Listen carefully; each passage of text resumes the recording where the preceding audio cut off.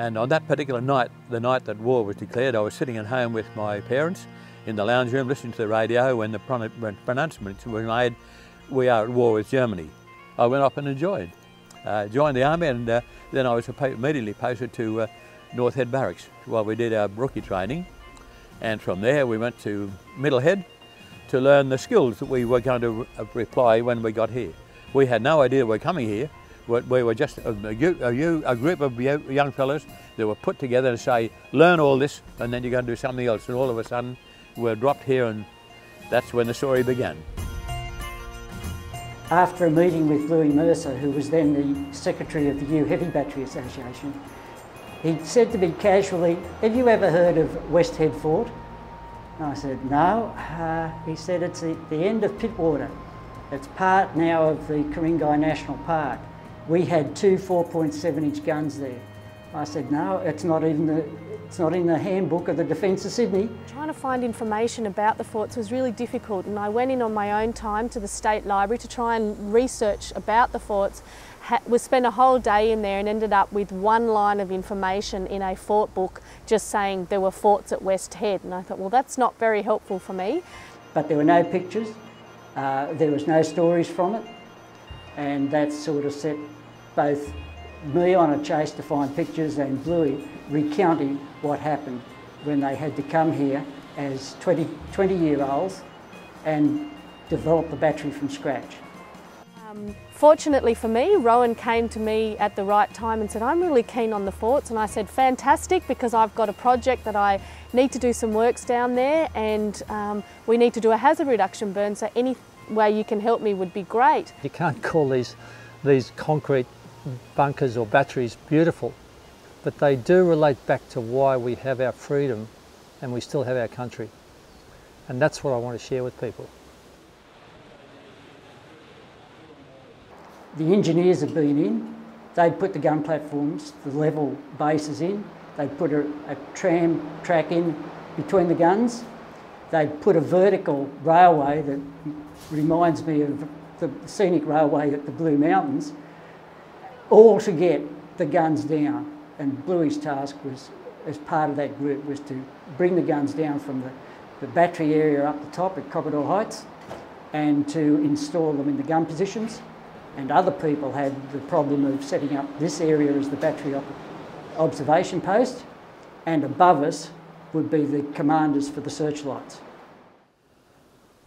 It was almost a state of unbelief, if you like, because I guess the day that we arrived here on the site, we were invited to sort of walk around and look at things where we had to work, and it became very, very obvious quickly that it was going to be hard work. It was going to be hard work. There were no two ways about that, and we knew it because what we had was basic materials. 1941, there were no cranes. We didn't have six-wheel mobile cranes with a 90-foot jib. Everything we had to do was done by hand and a block and tackle. It was just plain, ordinary hard work, but enjoyable, because we were all of the same mind. The young fellas, you know, we were 17, 18 and full of vigour and vitality, and there was nothing that was going to stop us. We knew we had a task to do, and because of the pressure, if you like, of the proximity of the enemy, because just over there outside the horizon, mind you, there was a lot of warships, but they weren't ours, and that was proven to be a problem. And one of the areas for increasing the fortification is West Head. To stop an attack on the rail bridge, to stop raiding parties becoming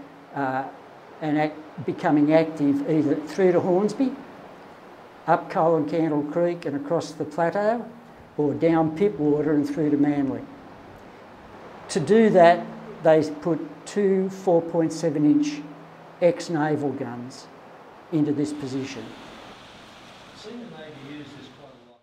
Across there, across that floor, was a metal platform that allowed you to walk to the gun. And as the gun rotated, the platform turned around, so anyone on the platform was facing wherever the gun was facing.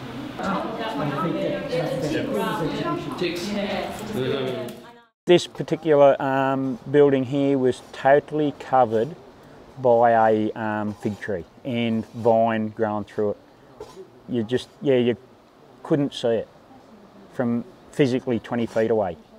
We went down there and it was literally a jungle. You couldn't get in.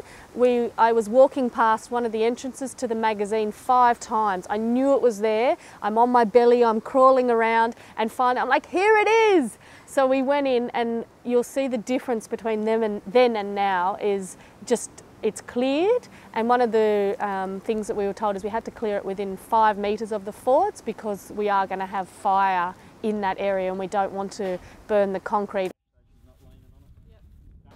Up until we found the walking track, it was coming down the original tram line, which is about a 50-degree slope, lowering yourself down with a rope, and yeah, that's how we brought everything down and back up every day that we were down here, and did not look forward to walking back up. The biggest reward would definitely have been working with the community, because having Rowan, my staff members and everyone really keen to work on this project and getting Bluey here, it's all just come together and it's been so rewarding to be working with everybody. The highlight has been Bluey.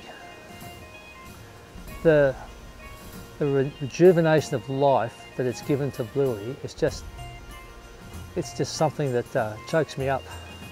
It's, you can see by his enthusiasm, it's transformed him when he thought he was getting towards the end of his life. This has given him a boost of high octane fuel. And to take Bluey down there, that had to be the highlight of my association with West Head. But it was magic to come back and see these things, and it's right there now, tangible. That's what it was 1941. It's the same. It's incredible.